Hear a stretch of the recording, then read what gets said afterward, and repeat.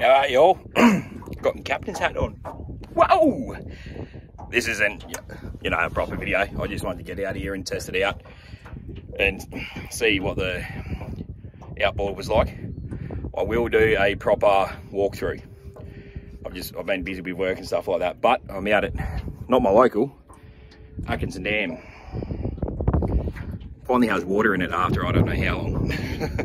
But it goes all right. It's slow, but it's only like a little 5 horsepower. So I think sooner or later I'm going to have to upgrade the outboard.